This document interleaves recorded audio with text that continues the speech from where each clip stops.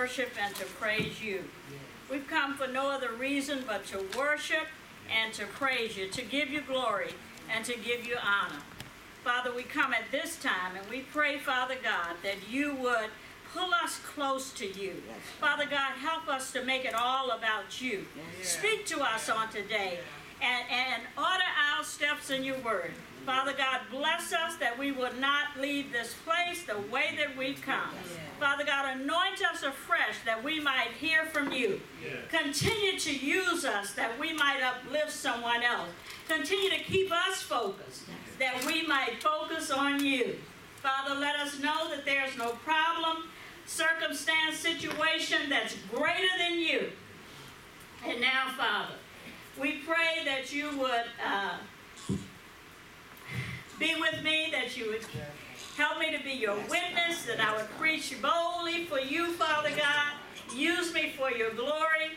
Pray that the words of my mouth be accepted in your sight, O Lord, my strength and my Redeemer. And until the real preacher comes, use me on today. Amen. Amen. Amen. Amen. Now, okay, let's try this one. Okay. All right.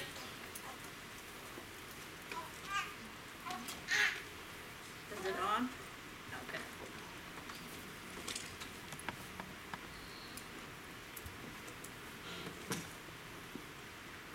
Okay, I think we're good. As soon as I can get this here. Thank the Lord for that. I don't know, I'm too nervous to hold a mic today. Amen. Amen, that's much better. And I already feel like I need to give a disclaimer and confession today because Reverend Newsom is so good at doing the sports thing. And he's always, he can come up and he always has something that's current that he can weave into the sermon. I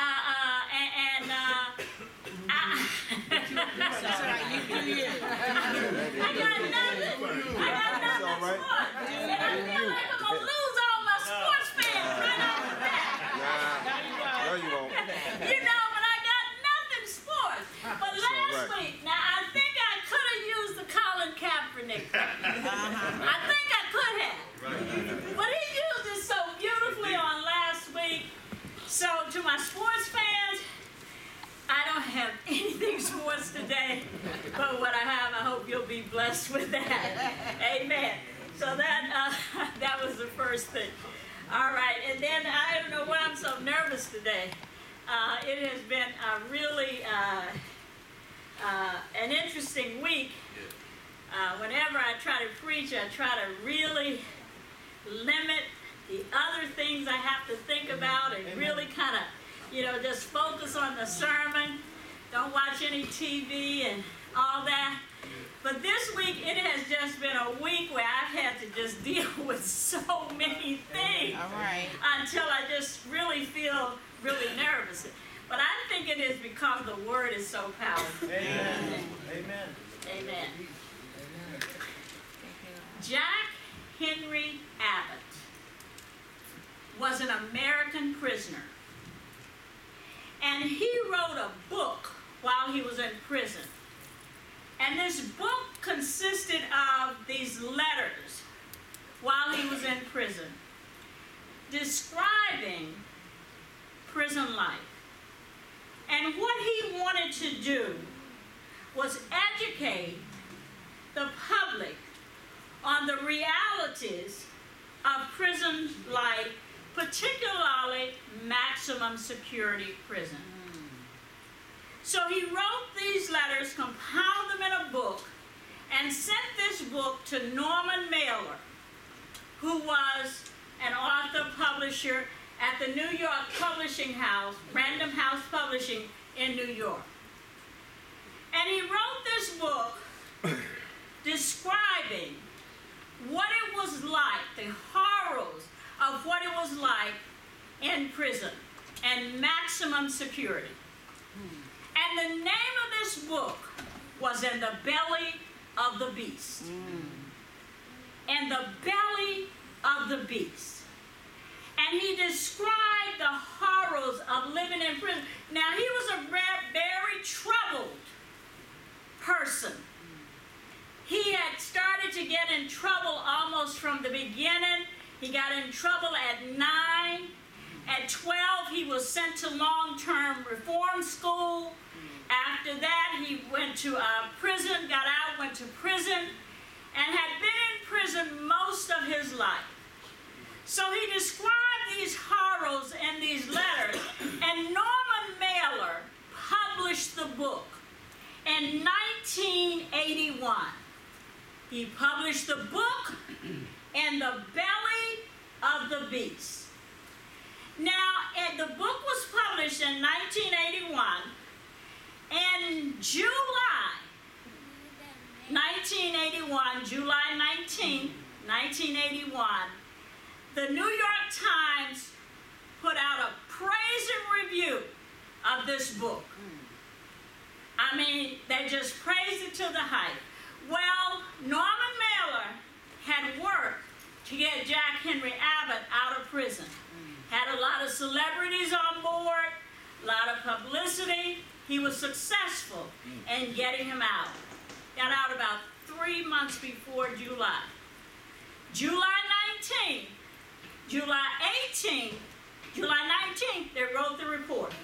July 18th, that night, Jack Henry Abbott and his friends went out to dinner. In New York, East Village, 2nd Avenue, a restaurant called the Benny Bon. It was a small restaurant. So they had dinner, and Jack Henry Abbott, when they got ready to leave, Jack Henry Abbott asked if he could use the restroom. The waiter they had, young fellow who also was related to celebrities, told him that you have to go through the kitchen to get to the restroom. So patrons are not allowed to use the restroom. They got into an argument. They said, let's take it outside. They went outside. Jack Abbott stabbed the waiter to death. True story. Next day, this report came out about this book, how good it was. Jack Abbott fled. They eventually caught him. He was arrested and sent to prison for the rest of his life. Until in 2002, he committed suicide in prison. In the belly of the beast described what it was like to live in maximum security. Now I thought, that's a good description of what I want to talk about. That's really going to be good. So I knew that Benny or Tina or Tamika would be looking right at me. So I better know what belly of the beast means, because chances are my sister in Arkansas is going to ask me, what did I mean by belly of the beast? So I Googled belly of the beast. And what I found out was that belly of the beast means, from the online slang dictionary, means a dangerous place. Wow.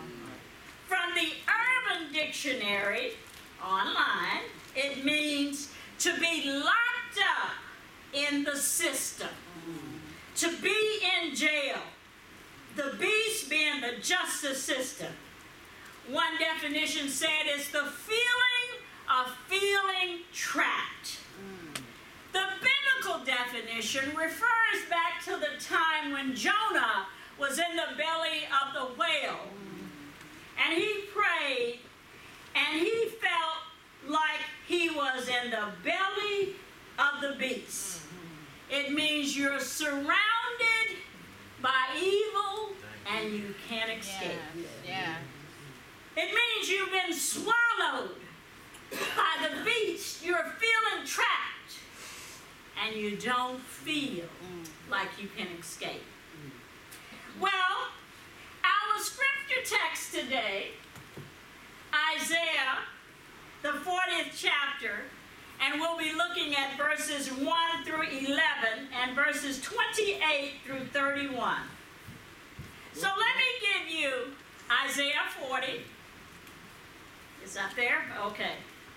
Let's give out tech. You're doing a good job. He's got to go. Got a few maneuvers today to go through. Okay. So let me give you a little breakdown on the background before we move on. By most historical accounts, Isaiah was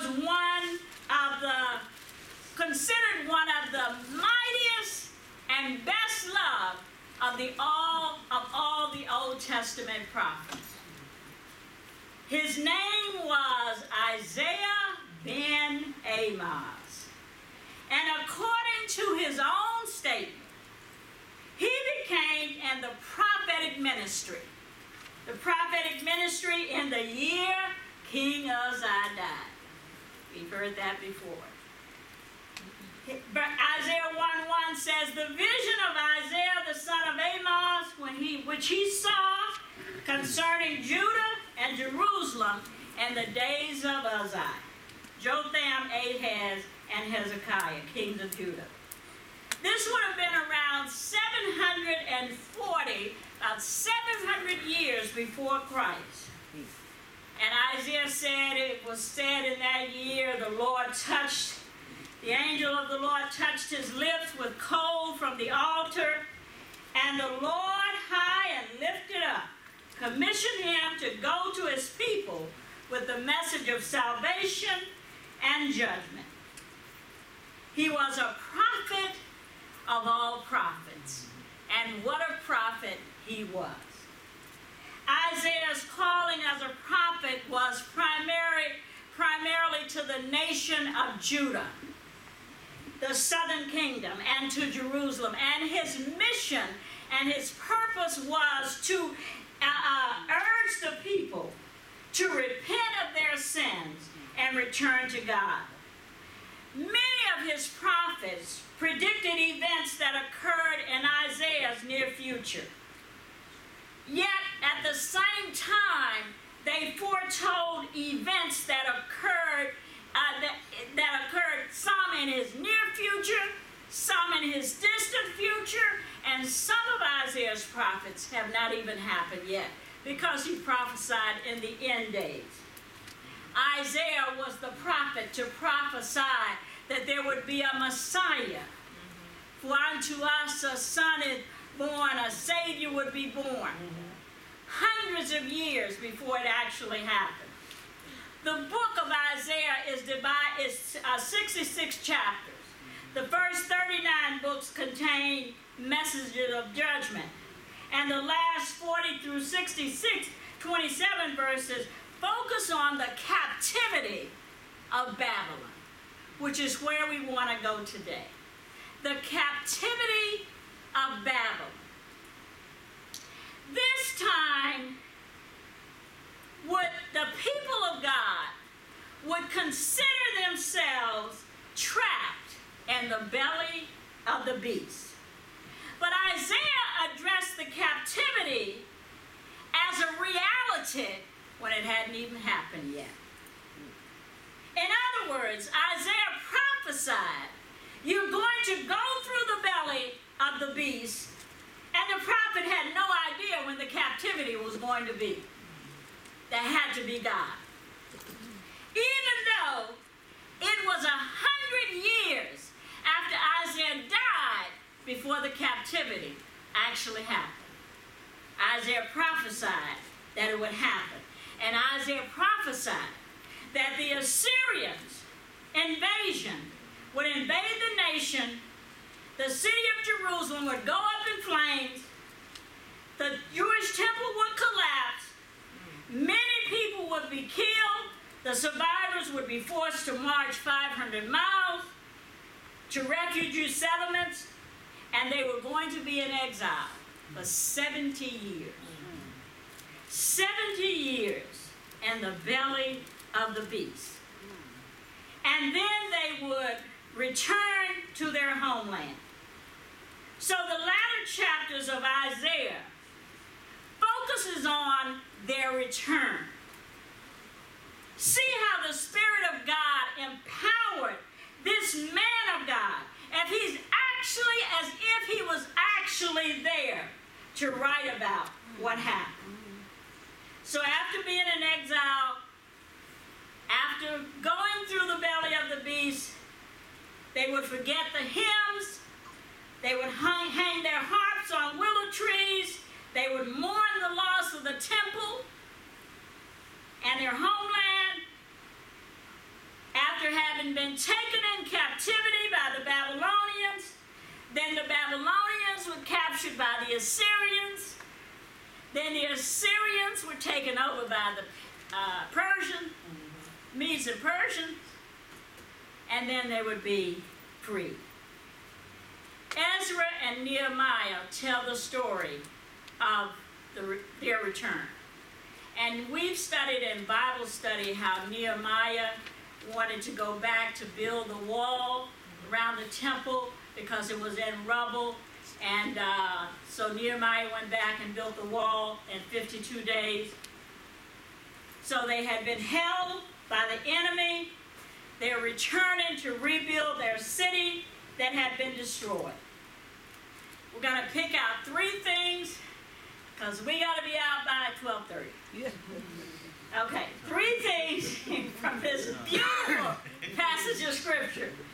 As God speaks through Isaiah, some of the most beautiful words that you ever hear. And look at how God provides for his people who's been in the belly of the beast.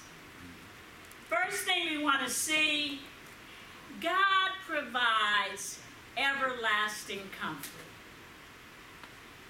Let's look at verses 1 and 2 of chapter 40. Comfort, yes, comfort my people, says God. Speak comfort to Jerusalem and cry out to her, that her warfare is ended, that her iniquity is pardoned. For she shall receive from the Lord's hands double for all her sins. The prophet Isaiah was writing to the people of Israel during a time like us that they had concerns about the national news. The news for them was not too good. Again, the Assyrians, a constant threat, was breathing down their necks. Later, it would be the Babylonians who would take them all away and live in exile. And as they thought about all this stuff that was happening around them, they were overcome by the gravity of it all. They needed some biblical comfort. Comfort that says your warfare is over. Your sins have been pardoned. And when we know that we've been forgiven, that produces comfort within us. We can trust God because he's taken our sins away. He's taken that guilt and that burden away, and we can receive comfort. Yeah. Look at all this bad stuff that's happening all around us. We're trapped in this horrible mess. All of this evil going on. The Lord says, comfort ye. Comfort. Yeah. Yes, comfort my people. Your fighting is over. Your warfare is over. You don't have to fight anymore. God gives us everlasting comfort. And just like Isaiah speaking into the life of the Jewish people, Jesus comes to speak comfort to us and to our messed up world and to our situations that no matter how hopeless it looks, he wants to speak a word of comfort in your situation. God gives everlasting comfort through his Son, Jesus Christ. Therefore, we ought to be able to give some comforting words. We ought to be able, when things are messed up, we can bring calm. And a comforting word can de-escalate the situation. We ought to be able to give comforting words. God is able to calm things, the Word of God. Or are we one of the people that say, oh yeah, things are in a mess? Or can we bring comfort to our world today?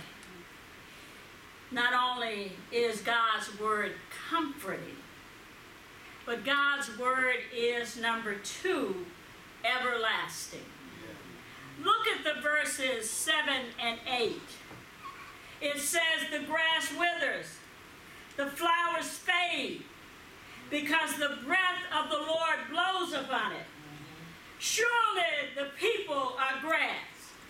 The grass withers, the flowers will fade, but the word of God stands forever. My sisters and brothers, we can question many things. We can question the security of our nation. We can question the security of sometimes our relationships. We can question the security of many things. But we cannot question the security of God's Word. God's Word will stand forever. And you can stand on the Word of God. This is the God that we're talking about. We can be confident in His Word purely because they are God's words. This is the God in whom all things hold together. This is the God who spoke in the person of Jesus Christ. Spoke and the storm was still. Spoke and changed water into wine. Spoke and the blind received sight.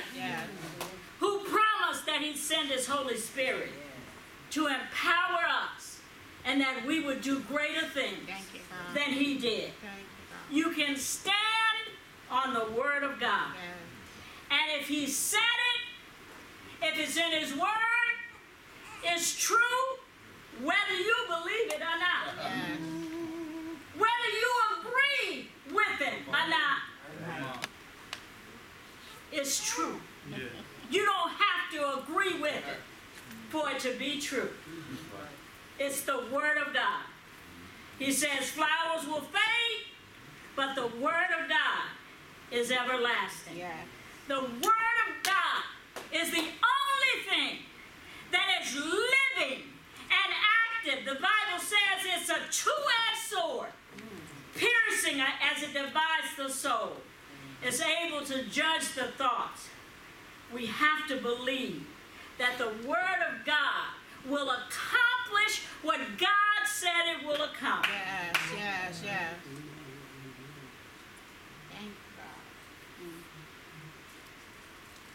Where it says in Isaiah, so shall my word that goes out from my mouth, it shall not return to me empty, but it will accomplish the purpose that I set it out for.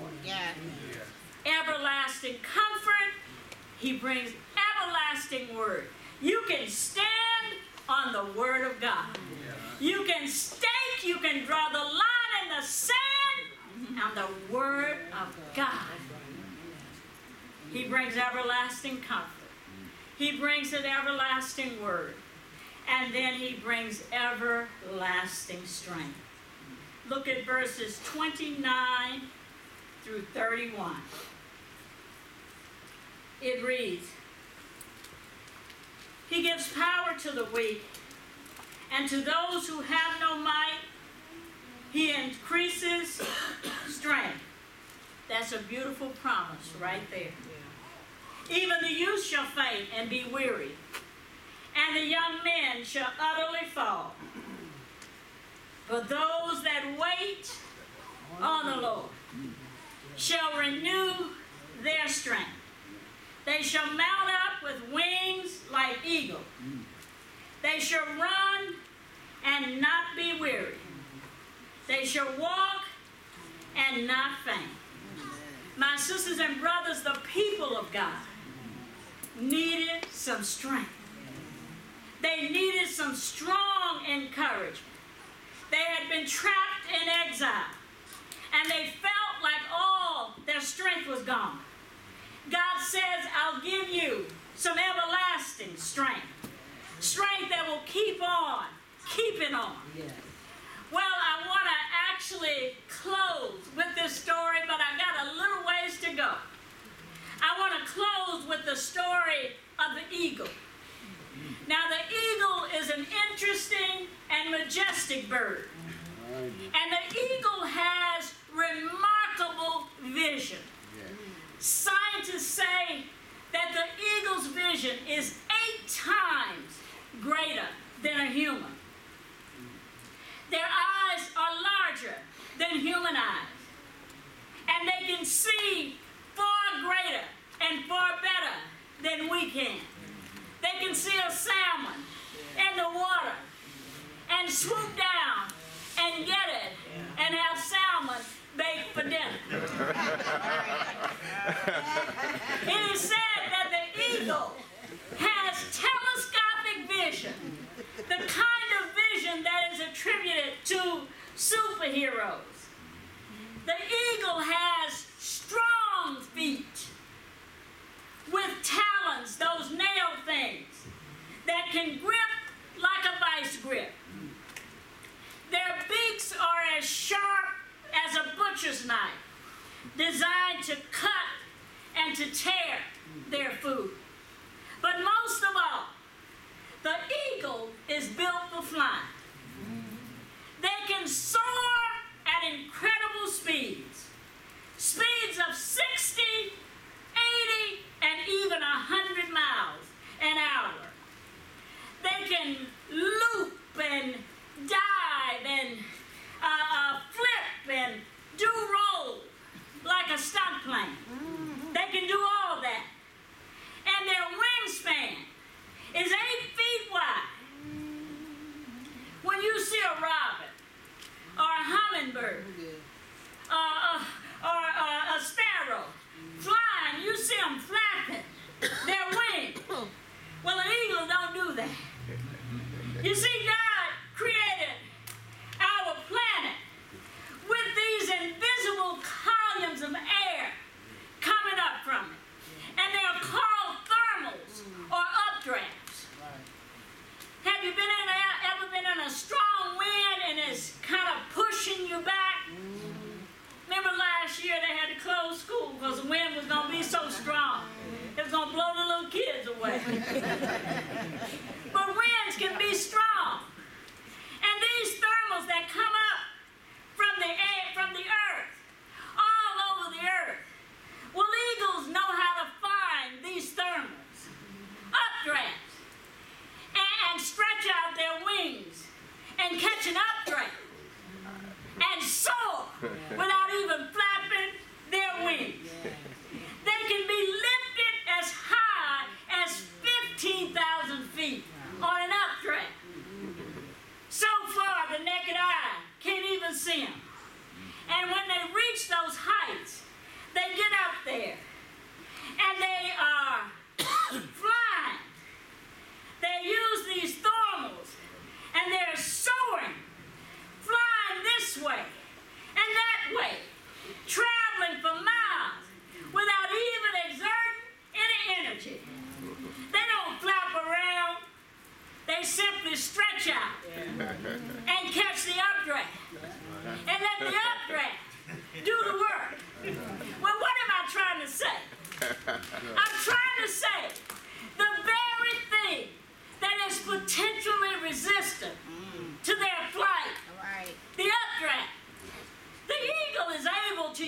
use it to gain height and to soar. They use the updraft. Hence my title. We got to be like the eagle. We got to use those things that will potentially hold us back to help us soar. We got to use the updraft of the job loss to help us soar. We got to use the divorce to help us soar. We got to use the diagnosis to help us soar. We got to be like the eagle. Don't go flapping around, fluttering around in your own strength. Use the updraft of God's word. Find strength in Him and wait on the Lord and be of good courage. And He will strengthen your heart. Don't flap around. Don't get all discombobulated.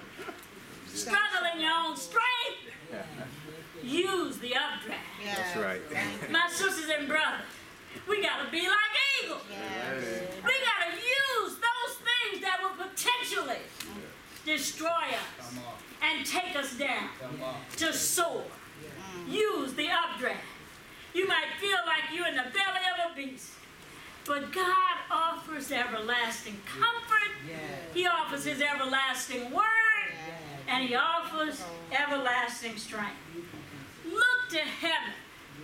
Stretch out on the wings of prayer and praise and become like eagles and soar.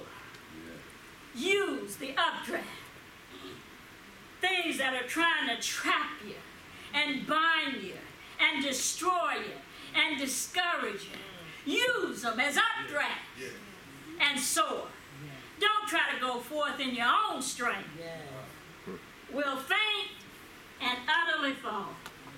But when we have our hope in Jesus Christ, our hope in heaven will be carried above our difficulty and being able to lay hold of the prize of the high calling. There's a strength, my sisters and brothers, that comes from God. It's an everlasting strength, an everlasting comfort, and an everlasting truth from an everlasting God. The best thing we can do is live out the realities of God's faithfulness as we model it in our lives. Use those things that would hold us back to push us forward and soar. We can be living examples, living sources of comfort, living proof of the reliability of God's word, living examples of strength that come from God.